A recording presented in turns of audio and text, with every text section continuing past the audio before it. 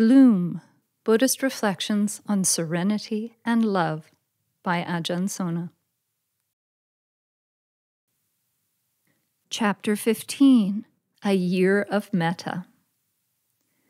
Well, believe it or not, I'm not quite finished with metta. The older I get, the longer I talk about love, because I realize there's a lot that hasn't been said about how to do this and how to maintain this. Unless you're in a retreat situation where you have nothing else to do, you can't be thinking, may I be well, happy, and peaceful. May all beings be well, happy, and peaceful. Or reciting the Metta Sutta all the time. You can't be muttering this to yourself, or having a distracted memory thing, or an inner recitation going on all the time. At what point do you stop doing that? And when you stop, what then? How do you manage to take this into life?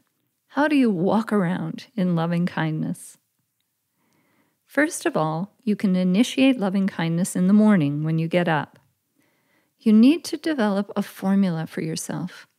And it doesn't have to be a recitation of the Metta Sutta, although that might be fine. You have to find a little form that is not just a formula of words, but is perhaps a series of images, so that the feeling is actually there. When you get up in the morning and you're in this feeling of loving kindness, you don't have to be in a state of deep trance, of jhana. You're not going to be brushing your teeth and walking around in jhanas. You're going to be in your pajamas. But certainly, you're still able to have a loving attitude. So first thing in the morning, you check yourself over for what's present in you. Am I a little burdened? Am I cheerful? What's going on with me? Am I irritated? If you're recognizing that the hindrances are present, then metta is not. You have a duty to say, okay, I have to let go of these negative and worried sorts of states. Notice that in the Eightfold Path under right intention, there are 3 right intentions: non-ill will, non-cruelty, and renunciation. Non-ill will is, of course, the absence of ill will. It isn't specifically formulated as love. Metta, of course, does have right intention, but metta is just one form of non-ill will. There are many forms of non-ill will. So at the very minimum, you are proceeding into the day with the right intention of non-ill will. So you begin by checking yourself over for the presence of ill will in all its varieties and colors and tastes. Boredom is a form of aversion and therefore ill will. All the negative structures that don't feel good are forms of ill will. Even thoughts like, I can't wait for that coffee, could be ill will. Start at the baseline. At least devoid of ill will and the other types of hindrances, worry and anxiety and agitation. Now, if you think this process has to take an hour or an entire retreat, then you have to work out a more condensed form.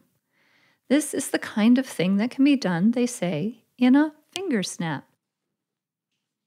The Buddha says to the monks, if you can manage to get metta for a finger snap, then the alms that you are given, the support structure that you are given, has now been discharged. Your debt has been discharged. It's possible in a finger snap. That's powerful, isn't it? At the baseline, we take a little time, maybe a few minutes, taking a second for a deep breath and say, okay, why would I not wish that all conscious beings be well, including myself? What possible reservation could I have? What possible reason could I have for not allowing that to appear? There's just no reason, considering the situation, for a living being in this universe with all its mysterious and unknowable aspects. Any being, perhaps excluding a Buddha, is somewhat at a loss. We're lost children in the human realm, maybe more in the human realm. Because we have a sophisticated thought process, we're lost to some degree. Who doesn't have empathy for a lost person, a lost child? So we drop the ill will. Considering all the beings that behave in a reprehensible way, there's always reasons behind it. Primarily, they just don't know any better. There has to be some element of forgiveness there. The right thing to do is to forgive, including ourselves, including our past. Don't spend a lot of time on this. It doesn't have to be worked through carefully. It's not the Nuremberg trials. Your life is not going to be carefully weighed by a jury. It's just that you're off the hook. The Buddha said so. I trust the Buddha. I'm off the hook. Then the Buddha invites you to have a nice café au lait with him. That is a warm welcome into the morning. To come to good-heartedness.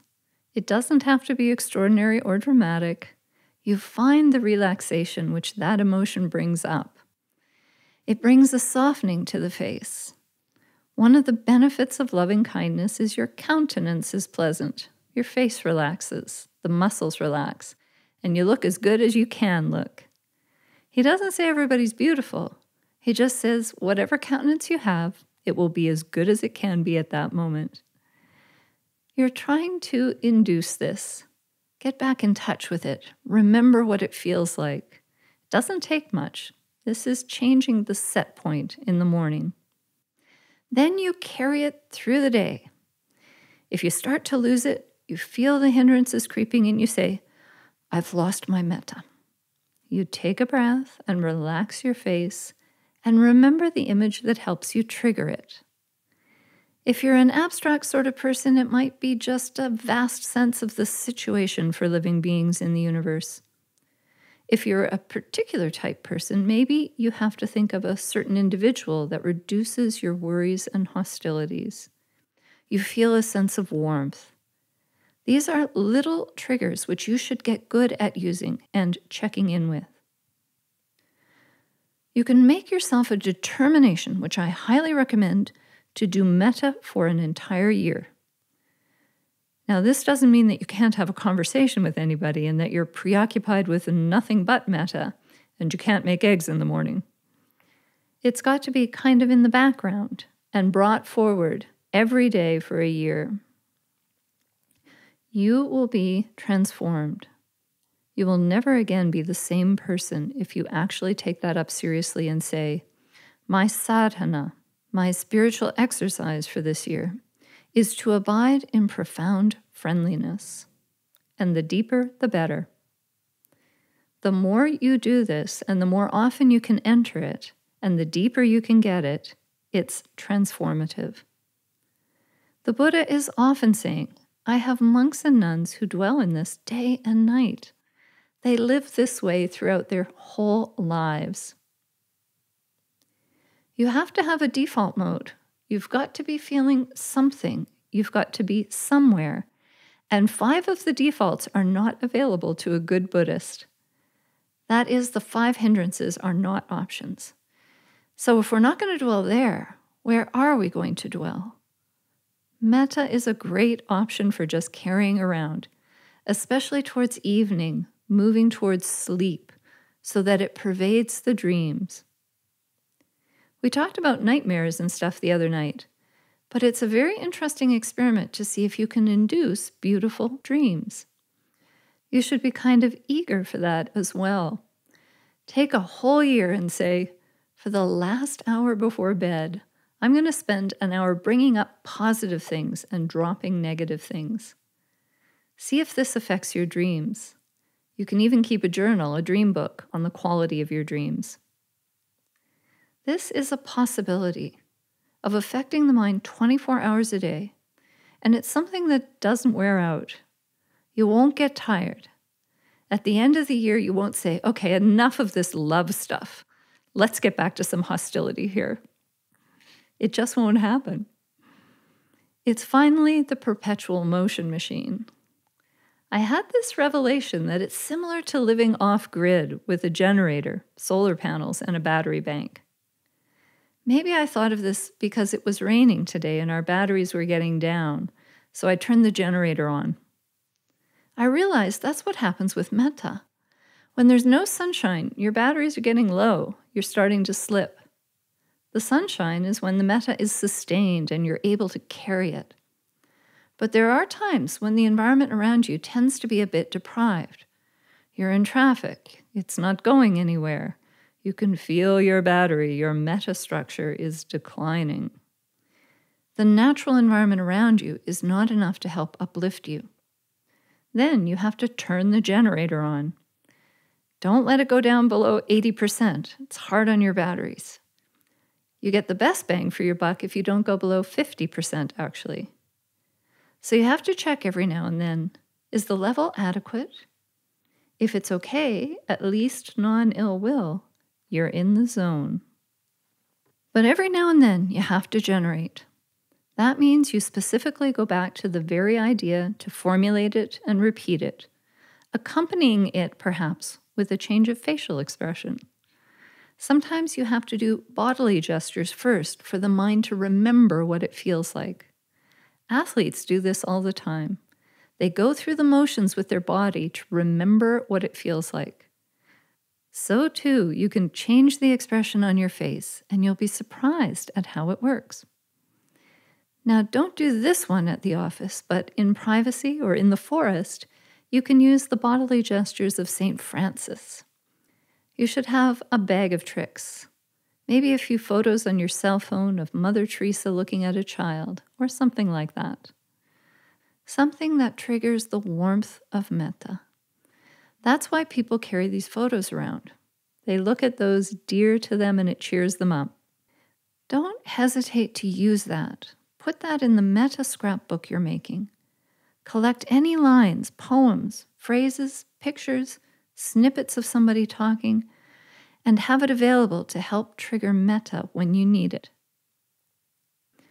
You have a whole range of techniques that help to restore the feeling, and they punctuate the day.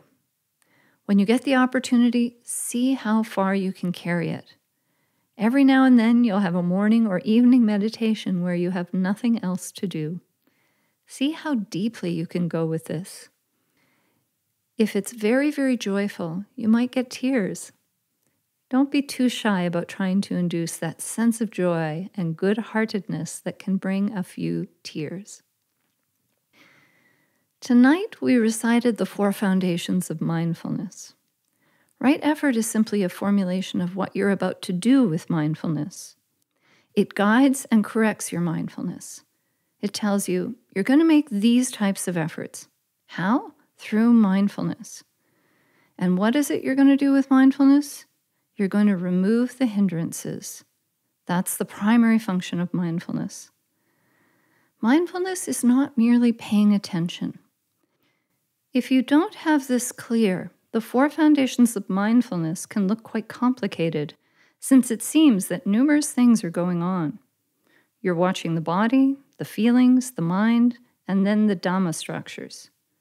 Do you do it all at once? Or do you do it sequentially? Or what? Do you stay with one? I think the answer will be much more clear if you remember the refrain, just to the extent necessary for overcoming covetousness and grief for the world, just to the extent necessary for overcoming the hindrances. Why are you inspecting the body? For what purpose? Is it to know the 9 stages of decomposition of the corpse, in case you have to write an exam on it, or work at a coroner's office, or go into forensics? No, it's not for that reason.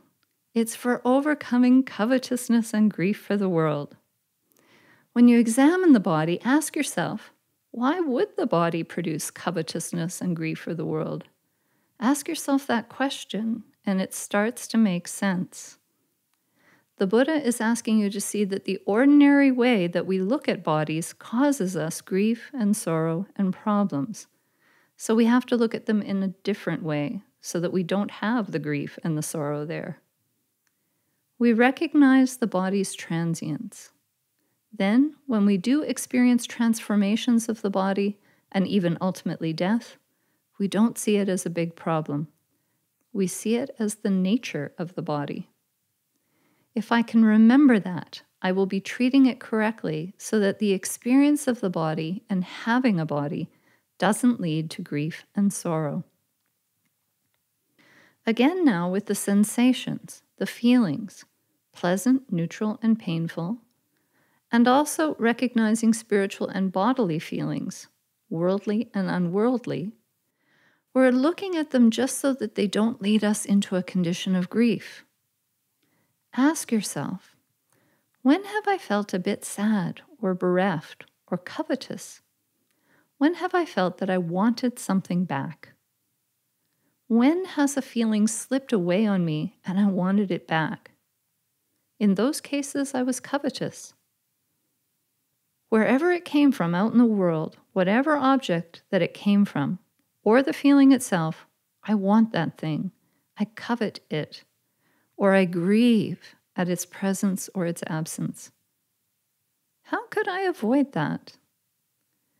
I'm enjoying an experience. Should I not have the experience? No, you just have to see that watching a pleasant experience, I want it to last. And watch that wanting. Try to acknowledge the reality of the experience and just say, it doesn't last. It won't last. Do this right in the middle of the experience. Then check to see how you feel afterwards, after it departs. Note whether you're surprisingly okay, not feeling regretful. It's not about taking all the fun out of the world or taking pleasant feelings away. And of course, you can't ultimately remove unpleasant feelings either. But it is about handling these skillfully, carefully. Then the bumps are smoothed out, resulting in a huge reduction in the amount of suffering. I don't know what the formula would be, but it's probably 98% less suffering than I would have had if I hadn't reflected, it doesn't last, it won't last.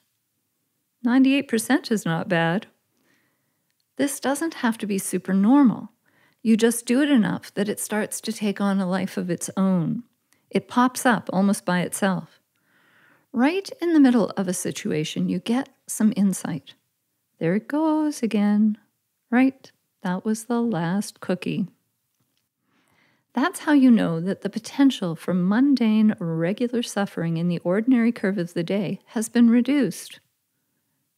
The ordinary person could reduce their suffering by 50%.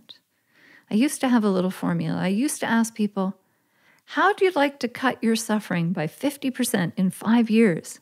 Sound good? It's entirely possible. No enlightenment necessary, no jhana necessary, 50% cut. I don't tell them 5 days, 5 years, 50%, it's doable. If you're a keen student, it could be more. You could certainly reduce the mundane, ordinary texture of the day's suffering by huge quantities, even 80 to 90%. You might still suffer when the crunch comes and the hard stuff happens, the dramatic stuff. You might feel that, but your recovery will be much faster. This is the benefit of working on the hindrances when you look at the body or the feelings. Then you look at the mind as, what is the mind? Angry or not? Greedy or not? Confused or not? Exalted or not? Expansive or contracted? Just to the extent necessary for helping you let go of this grabbing on and pushing away. There's a huge confusion around this. The Buddha never talks about allowing negative and positive mental states to come through and just watch them, allowing them to be and to pass away. He doesn't talk about it in that way. When you have a negative state, such as anger, you are grasping. Anger and attachment are the same thing, with just a little more detail as to what it is to be attached. You're not detached from anger, ever. Anger is a specific type of attachment. The Buddha says, let go of anger, let go of it. You can't watch anger dispassionately. You are passionately involved in it. You're passionately attached. And mindfulness is primarily around the removal of the 5 hindrances. And this is something to be handled quickly and deliberately. That's what right effort is. Those are the instructions. Now go do it. And how do you do it? Where are you going to find these 5 hindrances? In the body, or your relationship to the body. in the feelings or your relationship to the feelings, and in mental states, but not in your relationship to mental states, in the mental states themselves. If you have anger, you don't have a relationship with it. It is the attachment. If you have a feeling, you can have a relationship to the feeling. You can have pain and be detached. You can have pleasure and be detached. The Buddha has pleasant feelings and painful feelings, but he doesn't have anger. Anger is the attachment. The distinction between mental states and feelings in the body is so confused in so many books and teachings. Feelings in the body can be looked at objectively with detachment. Mental states, however, if they're negative, you're not looking at them with detachment at all. They are functioning as hindrances. In the 4 foundations of mindfulness, you're looking with informed attention that has a set of instructions to it. The instructions are to rapidly push the buttons to appropriately respond to the situation. In the body, Kaya Nupassana; in the feelings, Vedana Nupassana; in the mental states, Chitta Nupassana; and in the Dhammas, Dhamma Nupassana. The Dhammas are groupings, and the groupings are almost a repetition of the whole thing. One of the groupings is the 5 hindrances and your duty towards them. The duty? To remove them. The positive mental states, such as the cultivation of the 7 factors of enlightenment, are to be preserved, not removed, and not just watched as they arise and pass away. That's an instruction for something else. Positive mental states are to be sustained and developed. Mindfulness has to have the right instructions for what to do with the contents of the mind. There is both mindfulness of mind and mindfulness of Dhamma categories. When you look at mindfulness of Dhamma categories, it's almost repeating mindfulness of mind. There's anger involved and non-anger involved. There's grief involved and non-grief. But in the Dhamma categories, we see them in an organized structure of hindrances or positive things like the 7 factors. And each is to be treated in a specific way in the context of the teachings. When you come to the body and bodily feelings in the 4 foundations of mindfulness, you watch objectively with detachment. When it comes to mental states, your first duty is to identify what they are. Before you detach from something, you've got to know what it is. And that's not easy. Most people are rather cloudy about what's going on in their minds at any given time. It takes a lot of watching carefully and the use of feeling tone to help you identify the mind state. Anger is always accompanied by a feeling tone that is a different feeling from something like a sprained or cut finger. The feeling tone that accompanies a mental state like anger is characteristically always negative, always painful, and that is its identifying mark. You can't, for instance, have intellectual anger unaccompanied by unpleasant feeling. That's not anger. That's a series of words floating in the mind. So-and-so is evil. If it's not accompanied by unpleasant feeling, it's not anger. Anger is known by its feeling tone. Desire is known by its feeling tone. And confusion is also known by its feeling tone. So you start to recognize these primary feeling tones. Then, when that primary identification has taken place, your mindfulness should be getting sharper and faster. So it shifts over to the next category. What is this in the framework of Dhamma categories? Is this one of the 5 hindrances, or is it joy? Am I supposed to be afraid of joy? Afraid to attach to joy? Am I supposed to just let it arise and pass away? No. If you do that, it's wrong. Joy, if it's based on spiritual things, is a factor of enlightenment, not to be let go of, but rather maintained and increased. You're not supposed to be walking around in a kind of dead zone of wooden detachment. Such things as joy are primary enlightenment factors and very positive emotions to be sustained and cultivated. When you lose it, go back and find it again and create it again. Your mindfulness will tell you what's going on. If you're onto something good, keep it. Keep it. When you begin with the 4 foundations of mindfulness, it can get awfully complicated. But it's kind of like driving a car with a stick shift or a particular car. And after a while, you get quite good at it. It becomes a single event. It's not a problem then, and you can even have a conversation while driving. This is exactly right. With mindfulness, the camera is on, even in the midst of a conversation. You're watching yourself. What am I thinking? What am I feeling? Am I reacting? You can still carry on a conversation. Mindfulness can be present in the midst of the activities of life. In fact, it must be present in the midst of the activities of life. So the function of mindfulness is to rid yourself of the hindrances, and you know that the mindfulness has been successful because you've arrived at the doorstep of the 8th factor of the Eightfold Path, right concentration. The 6th factor, right effort, is the instructions. Remove the hindrances, prevent them from re-arising, sustain any factors of jhana or positive mental states which have arisen. And if any haven't come up yet, go and find them and start bringing them up by using all these suggested strategies.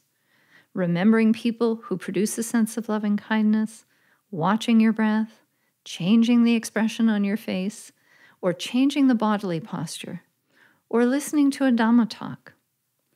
This is your positive, proactive attempt to bring up these positive mental states, following the instructions in Factor 6. Factor 7, right mindfulness, provides the details of the objects that you'll use to do this, to accomplish this. And when you've accomplished this, how do you know you've been successful? Because the hindrances have subsided. You've now passed the 7th factor and you're about to enter the 8th factor. What is the primary requisite for the 8th? Even the beginning, even the edge, the neighborhood of the 8th factor? That hindrances have subsided. Then 5 positive things have to arise, perhaps in a weak form. It starts with applied and sustained attention to an object. You feel your mind is lifting towards a meditation object. And there is an emotion, joy. Check over the body. Pain is dropping away. The body is not a problem anymore. The quality of the emotive mind is that you're not separating the mind from the heart, from emotional development. Lastly, there is ekaggata, meaning one-pointedness, but really better understood as wholeheartedness. You are wholeheartedly involved now in this project. All of you is available. None of you is thinking about something else or distracted. You're immersed. Your whole interest is focused. That's what we're getting at here. So now 5 things have come up in some weak form. You're attending. You might be wavering a little bit, but you keep setting it back up there, lifting and placing. And it's interesting. It's joyful. There's energy in it. The problematic nature of the body has receded, and you're kind of in love with what you're doing. Love is wholehearted attention, isn't it? As a mother holds her baby, it's a very wholehearted experience, isn't it? That's the characteristic of ekaggata, one-pointedness. So that's what mindfulness is, the bridge to concentration, to samadhi. Sometimes it's treated as a thing in itself, as a pure exercise in attention, but it's really part of the path. And then, when you get to even the neighborhood of samadhi, it's at that moment that you can legitimately call yourself a contemplative. It's possible to even call yourself a bhikkhu, even though you're not a monk. When the Buddha was teaching this, he gives credit to somebody who can attain this as being a bhikkhu.